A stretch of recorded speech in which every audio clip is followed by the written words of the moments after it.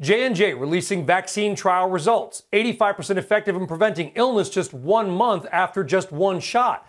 Last night, Novavax saying its vaccine trial also looks promising. All this as we had another day of more than 1.5 million vaccinations across America. Is there reason to be cautiously optimistic about how the rollout is going, or still reason for concern? Let's bring in Dr. Eric Topol, founder and director of Scripps Research Translational Institute. Dr. Topol, thank you very much for joining us. Obviously, unfortunately, this, like everything else in our society, has become politicized. When you just look at the numbers, how do you think things are going right now? Thanks. Great to be with you, Brian. I think we've got now 4 vaccines with good efficacy. We had the 2 mRNA, and now, as of the last 24 hours, Novavax looks good, as does the J&J. They have different features, different benefits, but our tool chest for vaccines has really markedly expanded. It's doubled. And we also had positive antibody or antigen treatment news from Eli Lilly, which kind of got brushed over, at least with all the other news that we've had out there, Doctor. I think the question is, we want to be hopeful.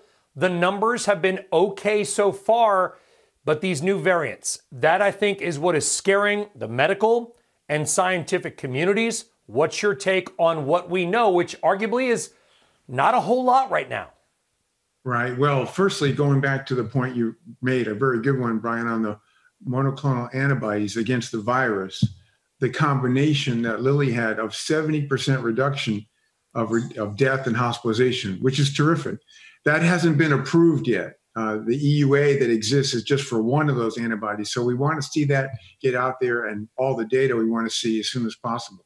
Now with the variants, we have a problem there, particularly the one that is called South African, but it's called B1351. That variant is escaping from our immune response. We knew about it in the test tube, but now we know about it in these 2 trials. Both Novavax and J&J saw a significant drop-off because the people in South Africa in the trials, 90% or more, had that variant. And it's very similar to the Brazil variant, so-called P1. So we have an issue here because our vaccines are going to have diminished efficacy. They're still going to work, but they're not going to work as well. And so we've got to gear up for that.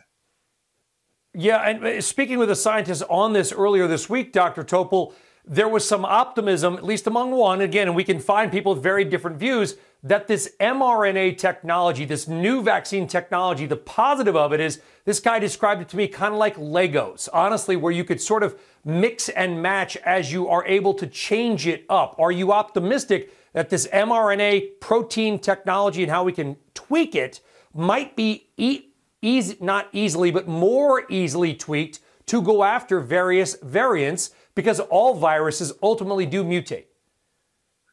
Absolutely. The platform of mRNA is ideally suited. It's just changing some letters to go along with the mutations that have been the culprits. So that won't be difficult. That can happen fast.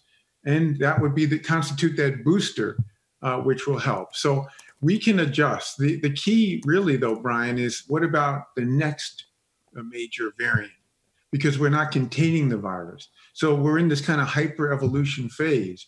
And so we've got to get containment. Besides getting booster shots of vaccines and getting the vaccines into as many people as quickly as we can, we've got to do a much better job of preventing the spread of the virus.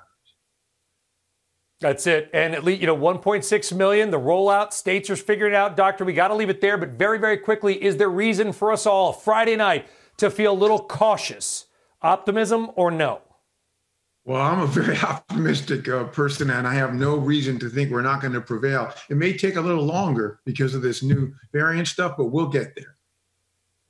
We will get there. All pandemics do come to an end. We appreciate the viewpoint and the intelligence. Dr. Topol, thank you very much. All right. Shepard Smith here. Thanks for watching CNBC on YouTube.